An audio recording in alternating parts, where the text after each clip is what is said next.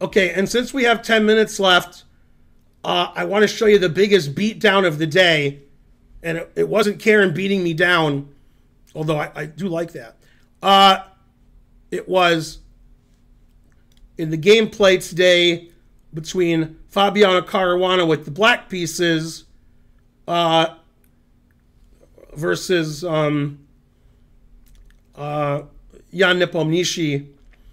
Jan has changed the pronunciation of his last name to Jan Nepomniachtchi because that's how he got beat today.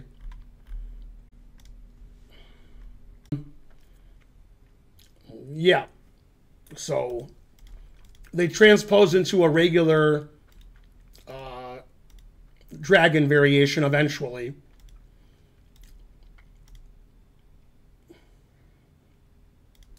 Yeah, and when I'm black here, I play bishop d7, knight takes d4, b5. And he played queen a5, which I don't know. And white played slightly strange, but not terrible, queen d3, which allows knight e5 with tempo, but it's okay. So it's like a regular dragon, except black's a tempo ahead, because white's played queen d3, queen d2. And black's played queen a5, which doesn't have the greatest reputation. But it looks like a dragon. Okay, so just very typical. White is slightly better. Knight b3, reasonable.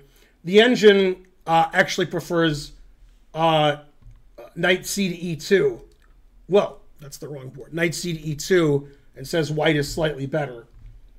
But knight b3 looks more natural to me. Queen a6, bishop d4 is good, rook c8, and in this position, white made the losing move. The engine says queen g5 is all zeros, and queen e2 is very slightly better for black. But if you're a dragon player from either color, and you have dragons a lot, you gotta like black's position. Black has all his pieces on the attack. White hasn't played h4, h5 yet. Black has the two bishops. Black can play b5, b4. I mean, engine says it's equal, but I mean, this is a dragon lover's dream. And here white made the losing move. Black has a threat which white didn't see, and white exacerbated the threat by playing g5, which just loses the game to knight takes e4, which for somebody like Jan Nepomniachtchi, this should be very easy.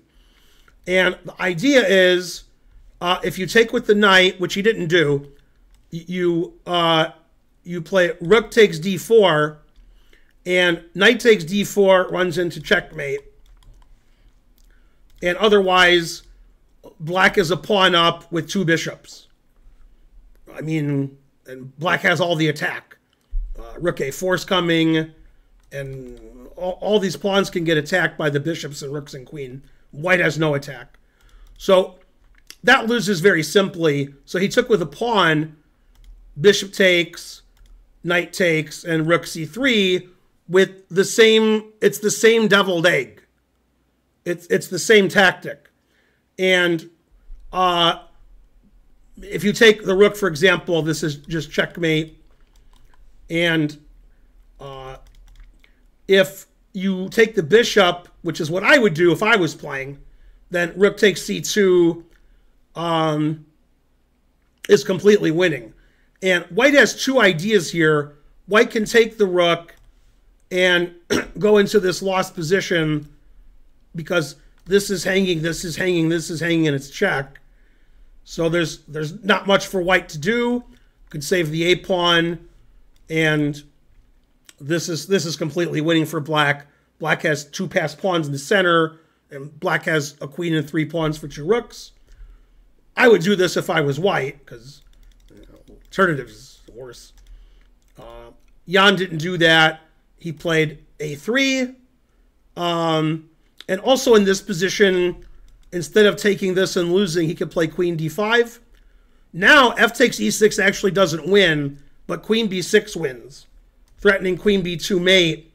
And if you trade queens, then this double rook ending is black is 2 pawns up. White's pawn structure is ridiculous. And if you play b3, we can play queen a6, queen f2, threatening mate, a4's forced, queen e2, threatening mate. The best white can do is queen d4, stopping rook b2, then take, and black is 2 pawns up and has total domination of the position, +5 for black. So instead he played a3, queen c4 is the best move, threatening checkmate again, and if you take the bishop, then I take on c2, and this is probably the best white can do. And then white can go into this completely lost endgame. Rook here, and these pawns are weak. Black's up a pawn. Black has the c-file, and this is the best that white can do. Jan didn't defend well. He played b3, queen c5, and now black is up a pawn with a mating attack. White has no attack. Rook c1, queen takes, black's up 2 pawns. h4, here comes the brilliant white attack. Rook c5, rook f1, and in this position, black played a move I would never consider, and white resigned. Equally brilliant move to what black did is rook c2, and this is also winning. But what Fabi did was better. Bishop takes b3, and you can see Jan didn't use much time this game. I think after knight takes e4, he just gave up and was playing quickly. In this position, white resigned. Obviously, black's threatening mate. It doesn't matter which way you take on b3. I'm taking with the rook. So we get the same position. So this position is going to occur whether you take with the pawn or the knight. You just take with one, then the other, and we get this position. And if you play the move king a1, then rook c4, followed by rook a4 is curtains, and I'm sure rook c2 is the same thing. And if you play queen b2, I check. The king has to go to the a file, and then rook a5 check leads to mate. So after bishop takes b3, there's nothing more for white to do, and Jan resigned. So a brilliant game, nice easy win for Fabi with black, and now Fabi once again is fighting for first place with Firouzja.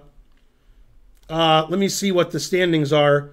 Firouzja has 4 out of 6, and Wesley So, Fabi have 3.5. MVL, Gukesh, Ding, and Pragdananda have 3, and Norderbeck, Jan, and Giri have, Norderbeck and Jan have 2.5.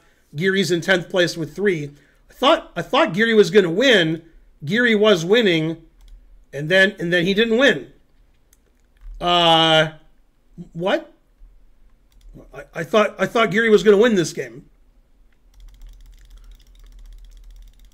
Giri was definitely winning. Let's see. The last position I saw was knight f3, and white is completely winning.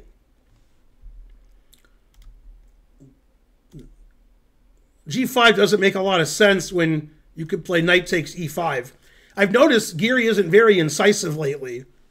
He plays a lot of boring moves when there's winning moves. Knight takes e5 is just obvious. And c3 is a mistake. Now white is +4, it says. Rook a5 just doesn't make any sense. Why would you play rook a5? I mean, if you want to win the pawn, you could play rook a3. Rook a5 is winning. Just, I don't understand the move. Knight f3 pinning your own knight is ridiculous. Every king move is better, but king f4 is the most winning. Yeah, now white's probably not even winning anymore. Your g4 is threatened. King f2 is forced. And knight d4 gives away the win. Knight e1, still good winning chances for white, it says. Now there's no winning chances for white. Knight g6 is a mistake. We can just take the pawn on d3.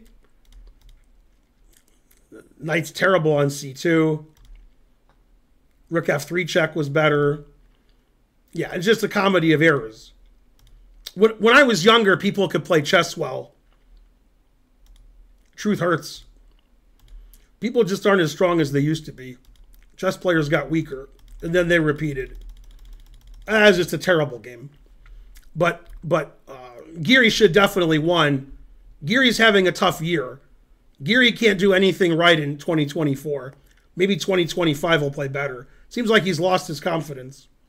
Anyway, if you're watching, Anish, you should submit some games for our Sunday. You could sub to the channel, submit on Discord, and I can make fun of you as much as I make fun of everybody else, and deservedly so. This looks like my favorite game from this event, deservedly versus So. So just terrible, and I hope you're ashamed. Yeah, very bad play. Basically, if you're as weak as these players, don't analyze your game with an engine, because you'll see how bad you are. All right, let's see. Who am I going to raid? I raided Nemsko yesterday.